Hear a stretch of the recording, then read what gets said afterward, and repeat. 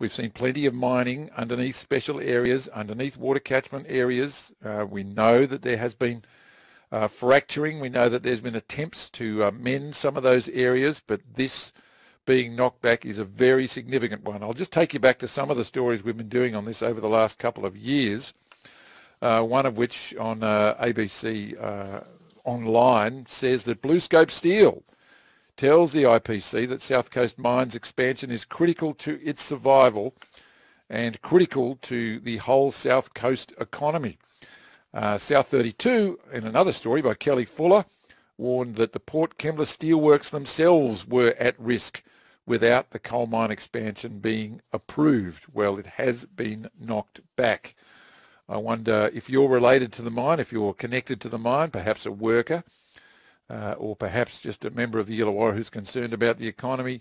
You might have your views, you may have an environmental view, and you might be cheering. We've spoken to a few environmentalists this morning who cannot believe that it's happened and are shaking with glee about it. We have, of course, contacted the mine's owner, South 32, to get their reaction. The union absorbing us, as I mentioned, this only came through about half an hour ago.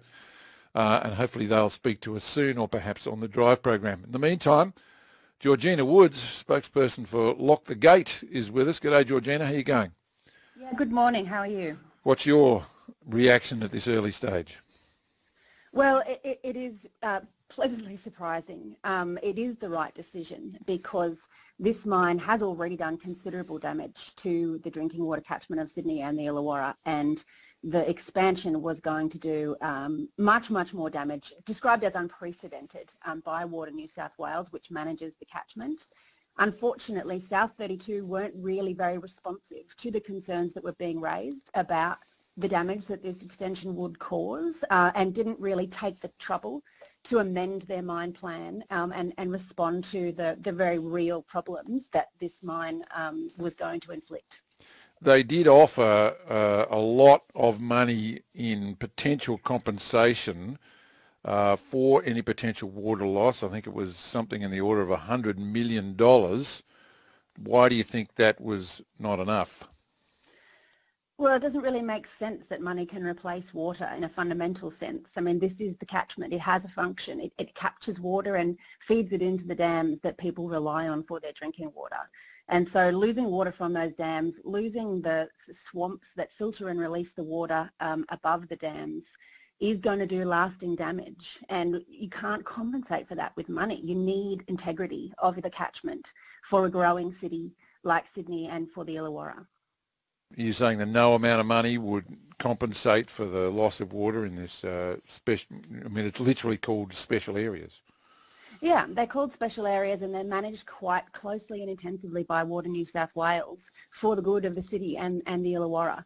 And of course, money can't compensate for damage done to that in the long term, you know, that compromises the water security of the population. I mean, that's the fundamental issue here.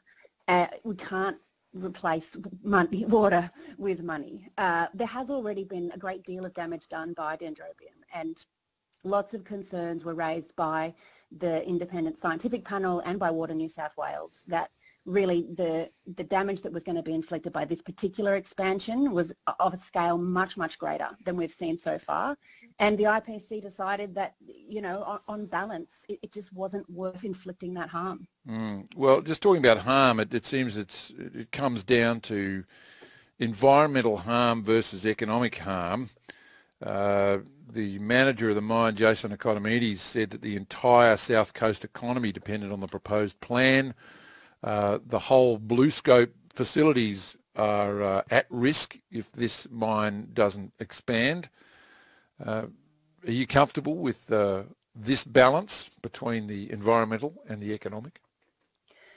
Well, like I said, it really is on South 32 to have put forward a proposal that's environmentally irresponsible and then, you know, put the IPC into a position where there's such enormous things at stake on both sides, you know, and they had to make the call that was based on the well-being of the community and the water supply. Really, I think we're in a position now where we can't afford to base our economies on environmental degradation. You know, we have to have industry planning that assumes we can have a functioning catchment and ecological integrity in that catchment, that we're not driving dangerous climate change, but we can provide sustainable jobs in the long term. I mean, that's on the New South Wales government. That's on Rob Stokes, Gladys Berejiklian, to ensure that our industrial regions have planning that can function within the environment and not put at risk the very basis of, you know, our community's well-being.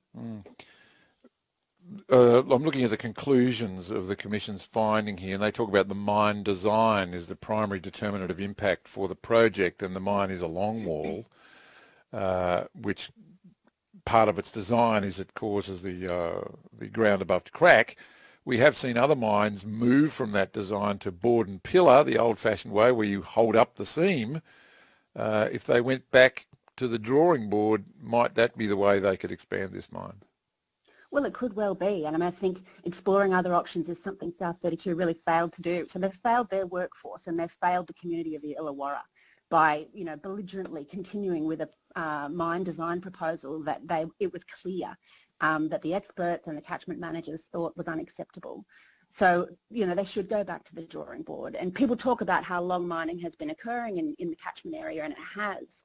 But in the past, it was mining of a very different kind and really wide long walls underneath the swamps that filter and release the clean water that all of us enjoy do damage. We've seen it happen already, and we simply can't afford to continue, you know, eating away at the basis of our well-being, our clean water, our clean skies, our stable climate. Okay, thank you very much, Georgina. Good to talk to you. Thanks for having me. It's Georgina Wood, spokesperson for Lock the Gate. I just want to reiterate that we have asked for a statement from South 32. We have also asked for a reaction from BlueScope Steel about whether this really does put their entire supply chain at risk and the entire plant at risk as claimed by South 32. We've also asked for a statement from the union this morning, but so far they're just absorbing this news. Some of the reasons that this mine were knocked back, I'll just go through the headlines here in the conclusion. The mine design itself, as I mentioned, subsidence and cracking, groundwater, surface water, biodiversity and upland swamps, its impact on cultural heritage. And here's the interesting thing with economic considerations. The dependence of BlueScope on Wongawilli seam coal from the Dendrobium mine is unclear, given that an alternative source of coal would need to be found after the proposed cessation of longwall coal mining at Dendrobium at 2024, even if the project was approved. The project would have beneficial economic impacts, but these impacts do not sufficiently outweigh the adverse environmental and other impacts of the project. That is public document if you want to have a look at it on the Independent Planning Commission.